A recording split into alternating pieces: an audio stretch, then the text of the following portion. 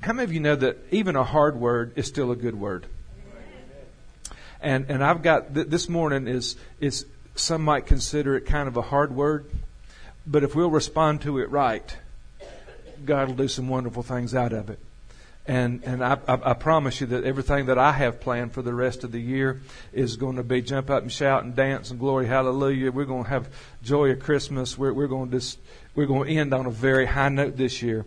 But in this series, The Tabernacle of David, I actually didn't intend for it to be but 2 messages long. And when I got into it, I realized that it was very important why something had to be rebuilt. Because if it had to be rebuilt, that meant something happened to it.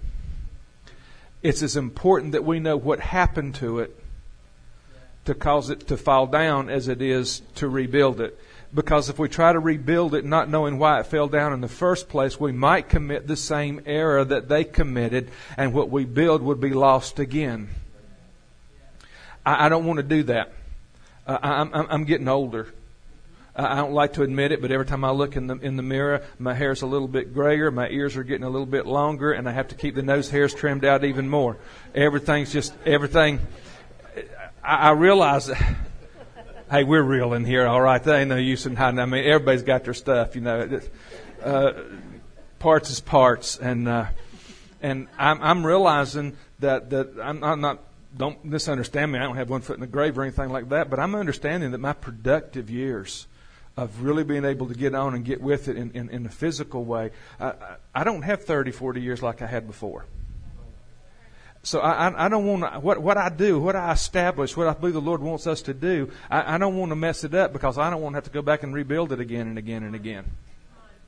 So when we talk about rebuilding the Tabernacle of David, we've got to understand why the Ark of the Covenant came out of the Tabernacle of Moses to begin with. We need to understand what happened to get it into the Tabernacle of David and why the New Testament, with the Gentiles coming in with the Jews. And remember in Acts 15, we've got the scripture up here. This is James's response, apostolic response to dirty Gentile dogs coming into the church. Because you have to remember, for the first 15 to 20 years, the church was largely Jewish. It was a Jewish church. It was a Messianic church. They still had their they still had their Jewish practices with Jesus. And when Paul and Barnabas began to go out and win pure Gentiles, heathens, people with no Jewish roots, cared nothing about Moses, cared nothing about the law. None of those things were of any issue to them. That they were totally godless pagan worshipers, and the Holy Spirit was using Paul and Barnabas and many others to go into these pagan cities and win pagans to the Lord Jesus Christ. So you had Gentiles coming into the church. What was a Jewish church going to do? Big deal, Acts 15. I want to tell you something. Church history could be entirely different if it weren't for Acts 15. And that was a very uncomfortable council meeting, because you still had people who believed that it was to be Jewish, that it was to be a tradition, that God was just the God of the Jews and that He came to save the Jews. And you had to proselyte in. What I mean by that is this: you had to become a Jew to be saved in practice. You had to be a Jew with Jesus. That's what the Judaizers were. And the whole debate in Acts 15 was no, they don't have to become a Jew in practice. They just have to receive the Jewish Messiah. They have to receive Jesus, the carpenter, the Son of the living God, the one that was risen from the dead. They have to receive Him as their personal Savior. And that alone is what allows them to come into the church. It was a big, big deal. And after they got through that council, they came out, and this is part of what James had to have Scripture. They wanted Scripture. What does God look? What is God doing? And they needed Old Testament Scripture, just like you need a Scripture for everything you believe God's telling you to do. And they came out with this response, and this is what James said. Acts 15:16 says, "After these things I will return, and I will rebuild the tabernacle of David, which has fallen, and I will rebuild its ruins, and I will restore it." Now I have time to go back over all my sermon from a couple of weeks ago. But the issue is this: we have to understand what the Tabernacle of David was before we can rebuild it, before it can be rebuilt in the church. What you actually have in the Old Testament with the Tabernacle of David is a very real picture of what the New Testament church was to be in the Old Testament. You see, what's interesting here is this, is that the Holy Spirit didn't direct them to a scripture that said to rebuild the tabernacle of Moses. He said rebuild the tabernacle of David. That's a big deal. Why? Because Moses was the man. Moses was the prophet. If you were going to follow one prophet, you had to follow Moses. Moses was the one who did it all. Moses was the one that got the law. Moses was the one that got the tabernacle built. For hundreds of years, the Ark of the Covenant rested in the Holy of Holies in the tabernacle of Moses. But when it came to the New Testament understanding of what the church was to be, the apostle said it's the rebuilding of the tabernacle of David. Why? That's what we want to talk about this morning and what got us to that place in history. Now, as the church began to become more and more Gentile, the largely Jewish Christian church needed this scriptural basis. That they were rebuilding what God did in the Old Testament with the tabernacle of David. What did He do? He took the Ark of the Covenant, which had been lost to the Philistines for a short season, and then had been in a house. Everybody say a house. God ain't afraid to live in your house. God's fine wherever He's welcome. And He came out of the tabernacle of Moses in the ark. And the Philistines captured Him. And the Philistines, remember, they couldn't handle Him because judgment began to break out on them. So they sent Him back to the Israelites. And the Israelites took Him and put Him back in a house, not back to the tabernacle of Moses. Interesting. Interesting. They didn't take it back to the tabernacle of Moses. They left it in a house. Why? Because the high priest was gone. There was no priest back at the tabernacle. Eli and his sons died, remember? So that lineage ended. And even though there was another lineage that was going to be appointed by David to still be at the tabernacle of Moses, even though it was fallen down, there was no high priest, and where there's no priest, God can't reside. That's why He needs you and I.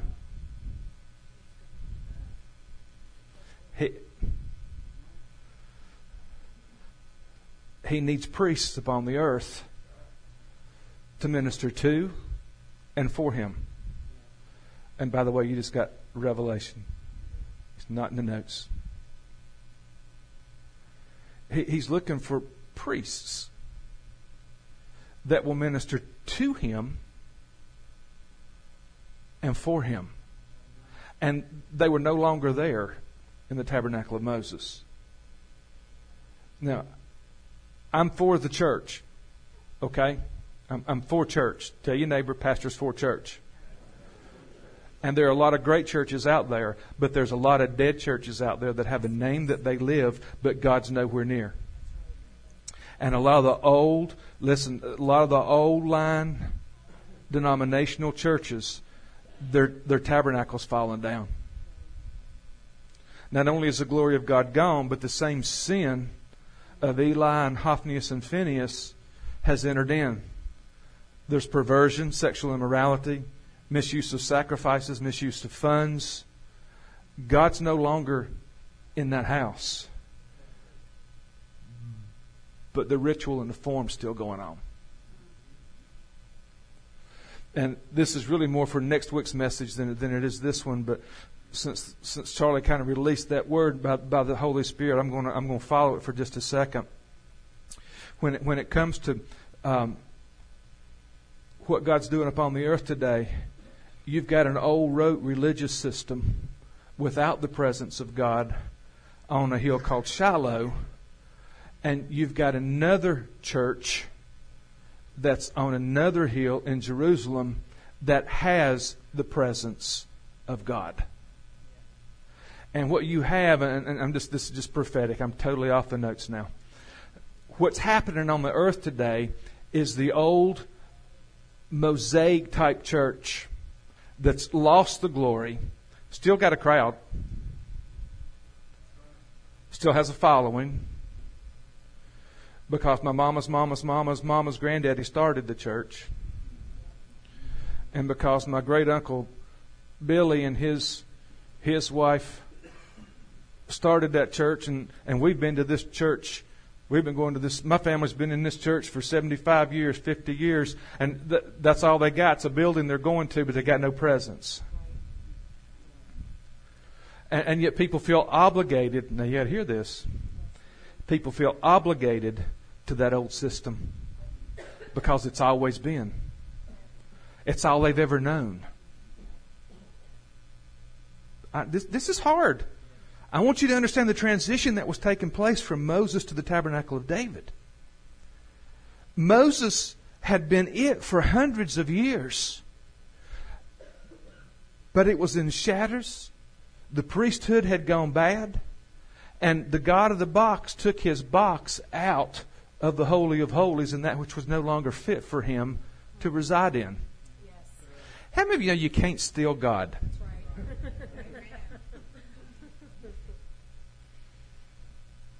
The Philistines stole God. They had no idea what they were getting into when the Lord allowed them to carry him off. You see, here's the thing. As soon as word came back that the Israelites had been defeated and that the ark was stolen, Phinehas' wife was giving birth, and she died while giving birth, and she declared Ichabod, which means the glory has left the house. Look what it says here. And she called the boy Ichabod, saying, the glory has departed from Israel, because the ark of God was taken, and because of her father-in-law and her husband. And she said, the glory has departed from Israel, for the ark of God was taken. Now, it's important. I want to show you two things here. First is this. Why was the ark taken? Why was the ark allowed to be stolen? It was because of the father-in-law, her father-in-law and her husband. Because sin entered in to the priesthood to the point that it would not repent, and God could not allow that priesthood to minister to him any longer or for him any longer. Now, in her death, in having the child, she died, and she declared Ichabod, which means the glory has departed Israel. Now, can I play with that for a minute? Will you let me have a little preachers? You know I like to mess with you. My question is, did it really? Oh, she said it did. But did it really? Can you really steal God's glory? His. Can the glory ever be destroyed? It doesn't happen. So what I want you to understand is this is from a human perspective. Now, here again, work with me. From a human perspective, because the box was gone, God was gone, and the glory was gone. Not understanding that God won't stay in your box. And just because He won't work for you when you've got the box doesn't mean that He's not still working. Because you see, here's the issue. They thought that even in the midst of their sin, I'm in 1 Samuel 6 now. They thought, 1 Samuel 4, 5, and 6. They thought that if they could just take the God of the box into battle with them, in spite of their sin. Didn't matter that Eli wasn't dealing with situations in the nation, wasn't calling for repentance. Didn't matter that Hophni and Phinehas were stealing the sacrifices that were coming in and were sleeping with the women at the gate of the tabernacle when they came. Sexual immorality was blatant. It was a mess. Didn't matter that all that sin was going on in the camp. They still believed that if they carried the Ark of the Covenant into battle with them, that God would fight for them, that He would go to battle with them, and they would win a victory. So they went and they got the box and they brought it out and they brought it into the battle, and they brought it in, the Bible says, with a great shout. We talked about that a couple of weeks ago. I mean, it was a shout. It was such a shout that it says it caused the earth to shake. They carried it into battle and got whooped. Now, that's Southwest Virginia that they became defeated. And not only were they defeated, they were soundly defeated. Thousands died. the ark was carried off by the Philistines and was quote unquote captured. Can I just tell you all God did was He went into stealth mode.